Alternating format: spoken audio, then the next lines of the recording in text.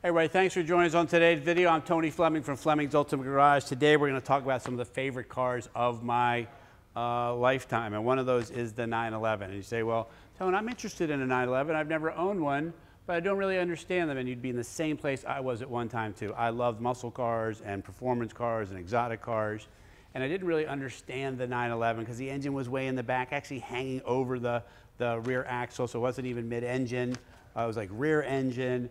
And until I drove one. And when I drove one, man, it is a game changer. I don't know how they do it or what they do in here, but there is some formula in here that connects you to the road like no other. Then throw in a car like this that was expensive when it was new, right? In beautiful, beautiful original style condition. 2 owners, right? This is a 2003. We're doing the video in 2021, right? We're going on 20 years right now. Thinking about that, heading to that place, right? With 27,000 miles on it. Come on, man. This right here is a car that will continue to go up in value. And say, well, Tony, how could it possibly go up in value? Well, check out the past. These cars have been going up in value because today's 911 is so expensive, right? Base price on one is like $104,000 for nothing for just a car, right? You want to add a Porsche crest in the headrest. You want to add heated seats. You want to add an upgraded digital sound. You want to add some other items, right? Go to Carrera 4 like this. This is a Carrera 4, not a Carrera 2. You want to go to convertible, add more for that. The next thing you know, it's $140,000. That's why these are such great values. All right, so I'd like to talk about quality of paint, right? Because we've electronically metered this car, which is what you want done, right? Clean Carfax, 2 owner. That's what sets some other cars apart from other cars. And then we look at the quality of the paint here, and you can see it's nice and crisp. Seal gray is an amazing color, especially out in the sun.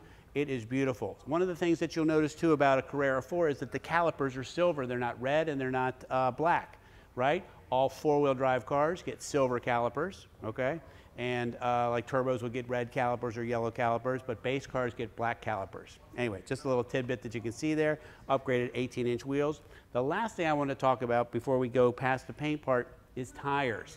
You say, well, Tone, what do you care about tires? Well, what I care about tires is this, that when I'm buying a car and I see cheap tires on a car, I know that somebody was cheap on everything. When I see the most expensive tires you can get on a car like Michelin Pilots, I say to myself, this person loved this car and took care of it and put the best tire they could. Anyway, let's check the quality of the paint so you can see all the letters that are in there, and we'll look at that right now. All right, so one of the things that people talk about 911s is, and what makes them so great, is that they're daily driver exotics. So you say, like, what does that mean, right? Well, I could take it to the track on Sunday, and then I could drive to work on Monday, drop the kids off at school on Tuesday. It works just like that. Here you have room for storage here. It's nice soft bags, and they do a great job finishing off the engine compartment. All the stuff, the tools and jack and things like that's down below. The original spare tires in here, never been used. This right here has the gloves in it so you don't get your hands dirty if you ever had to change a tire. Like, they've given some serious thought to that, and there's a bag in there to put the tire in so you don't get the car dirty inside as well. I mean, they really have given a lot of thought to this. And when you close these hoods, because they're so light, right, you want to close it like this, and when you close it, you just push your hand on the emblem here to finish it off, and that way you don't get handprints on your hood. My tip of the day. Okay, great. So we got our call out back here, Carrera 4 all-wheel drive system, right? Great sounding exhaust, and clean, clean, clean. Like, this is what you want to be looking for, man. Everything in here is nice and bright. The original decals and stickers are in there, meaning that this parts haven't been crashed or replaced.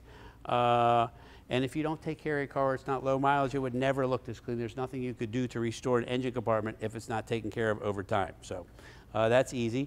This right here, integrated rear wing, goes up around the 72 mile an hour mark. I can't remember, it's different for some years versus others, but this will come up, right? Give you a little bit more stability, which a lot of people don't know. Another tidbit right here is, see this light? When this wing comes up, that gets blocked. However, inside here is another light, and that goes ahead and takes over that. Nice little thought, right? Nice little touch. All right, so we talk about the usability of these cars and like being a daily driver exotic.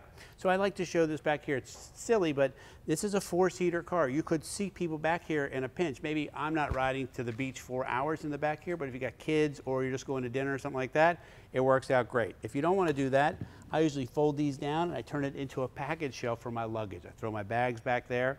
This right here is rollover protection. These are roll bars built in. If the car tilts either way, these will pop up automatically, right, giving you some stability like a hardtop would give you.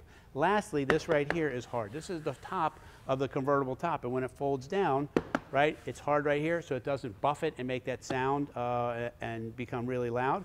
And so everything is kind of finished. I just go on with it because of the thought and effort that goes into the details. All right, so let's get inside here, because really what you care about is what do you look like inside here, and let me tell you what it looks like. All right, so they of course put the tach in front of you, 8,000 RPM tach, 200 mile an hour speedometer. I've never been 200 miles an hour, so I don't really know if that works or not, so I'll let you report that back and tell me if it does. And here's a kind of a cool piece that says, hey, I'm a product of the 2000s, right? This still has a CD player. They don't sell many CDs anymore. We're doing this video in 2021. But it does have a nice feature where it has paddles for shifting the transmission quickly if you wanted to. So if you wanted to engage in it, you could. You can even do a manual like this. And have the best of both worlds. We have automatic and like an F1 style paddle shifter. This has climate control, Porsche stability management, of course power top, and all the other great luxury features you would expect in an exotic sports car. All right, so we're closing up the video on what I think is a really, really exceptional value deal, great looking sports car, right? We're talking about a C4 Cabriolet, right? It's already expensive when it was new. And then throw in 2 owners, super low miles, great colors, great condition, and just an awesome sounding car. Anyway, if you want to get a great sports car in your life that didn't cost you a gazillion dollars, this is definitely the way to go. Call us, 301-816-1000. We'll tell you all about this 911 C4 Cabriolet.